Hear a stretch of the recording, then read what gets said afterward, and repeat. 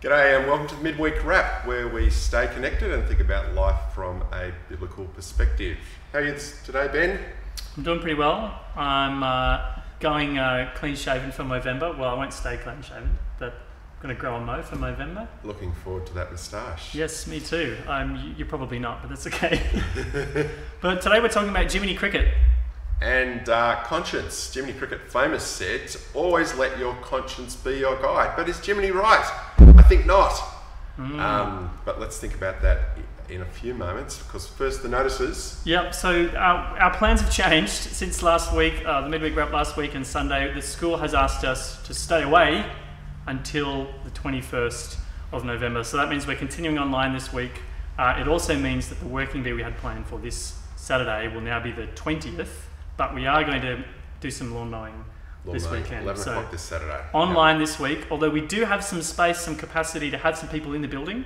So if you're keen to do that, get in touch. We can have up to 20 people in here, which is not that many. But if you'd like to be one of those, get in touch. Online this week, in person on the 21st. That's the key date to remember now. Yes, and a couple of other things. We're looking forward to a couple of people being baptised when we come back. If that's something you've been thinking about, please be in touch. We'd love to celebrate a baptism before Christmas. That'd be wonderful. Yeah, and I believe the Gellets are also still looking for some accommodation in December. I think it's the third week of December. Look in there, you use the details of that. Yeah, they're moving house. They've got a week gap between when they've sold their old house and when they need to move. So if you can help, that'd be brilliant.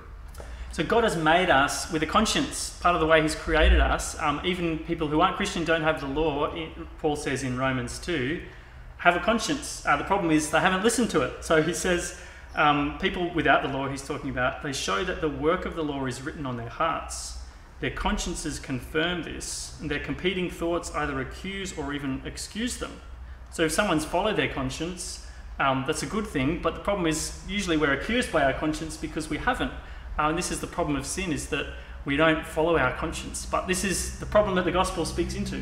Absolutely. In the ancient world, they talked about being hounded by their conscience or tormented by their conscience and couldn't sleep at night. And the gospel comes along in Hebrews chapter 10, verse 22, and talks about us drawing near to God through Christ. And so it says, let us draw near to God with a sincere heart and with full assurance that faith brings, having a heart sprinkled to cleanse us from a guilty conscience. That's the beauty of the gospel right there. We no longer have to be weighed down by our conscience, do we? Yeah. But it kind of begs this question of what is the conscience, and I think there's confusion around what the conscience is, because it kind of overlaps with our emotions. I feel like I'm doing the wrong thing. That overlaps with our convictions, because I think this is right or wrong. How do we define the conscience, Rich? Yeah, well, I mean, Paul in Acts used to talk about him striving to have a good conscience, but what is it? One way to think about it is the difference between the law of the land that tells us how everyone should live, and the judiciary, which says, hey, you haven't been living up to scratch with the law. For us as Christians, the law is like the word of God that tells us how we should live, and our conscience makes us think, am I actually living according to the way God lives? And so conscience is not the law. The law is like the word of God, but conscience is going, am I keeping it? And that means that conscience isn't an ultimate authority, is it?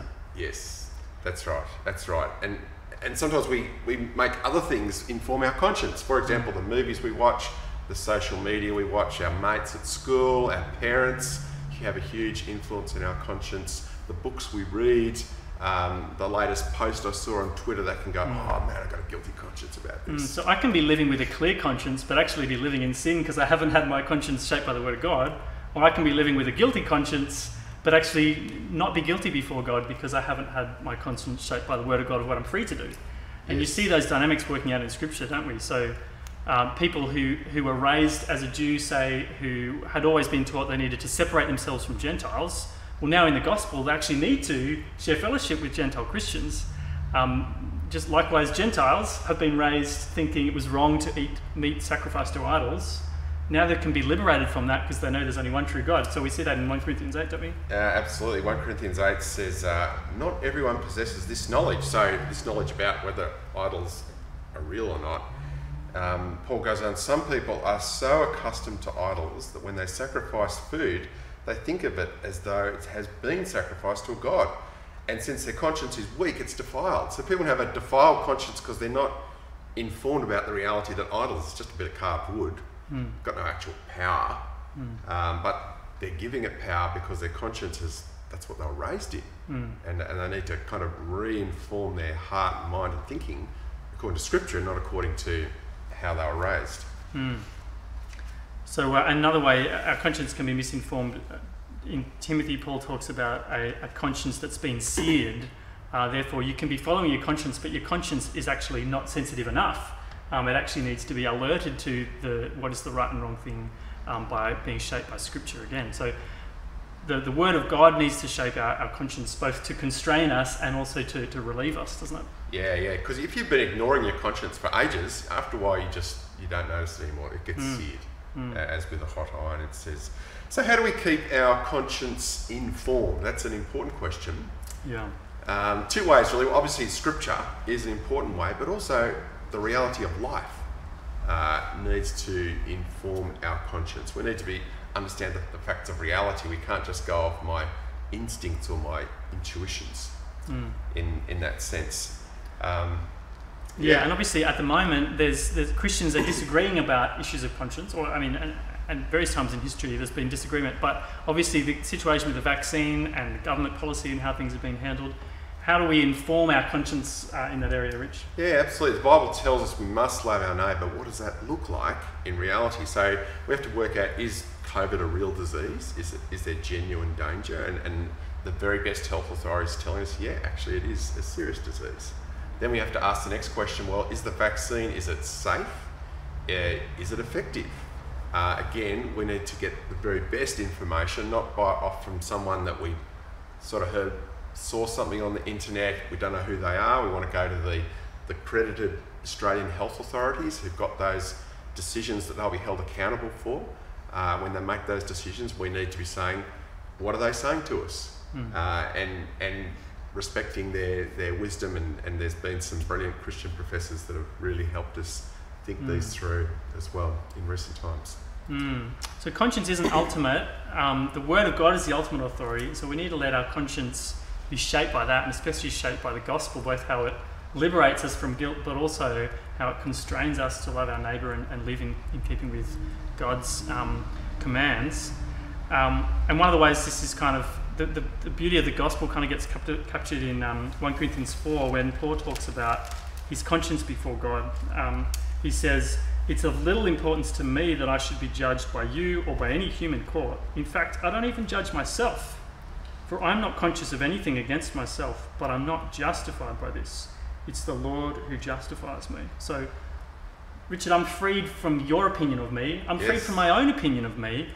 It's God whose opinion really matters, and in Christ I've been justified. I have a clear conscience before him. Now he wants me to keep my conscience shaped by the Word and keep walking in step with him to enjoy the freedom of a clear conscience. Yeah, no, that's absolutely right. Now, there's a pretty famous quote from Luther about conscience, and I think Ben was the one who had this one memorised. Yeah, he said something really close to Jiminy Cricket.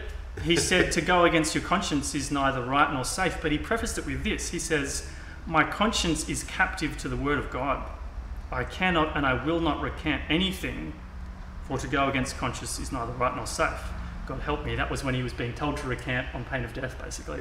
The Diet of Worms, over his reformed teaching about the Catholic Church being wrong. But he wanted to stand by his conscience, but a conscience that was captive to the Word of God, not to the culture of the day or to his feelings or whatever it was. And that's what we can aspire to do also. We are so captive to our feelings in our culture, and feelings ultimately come from conscience, but a conscience or our feelings must be informed by Scripture. And when Luther said it's not safe to go against conscience, he's saying it's a conscience informed by Scripture. That's where you get the foundation right. Yeah. I think that's a wrap. I think that's a wrap, Ben. Thanks for joining us. So just a reminder, mowing the lawns, but not the full working bee this Saturday, and we're staying online until the 21st. And so we'll be doing some prep on the 20th to get ready to be back in person at the school. So we look forward to seeing you then.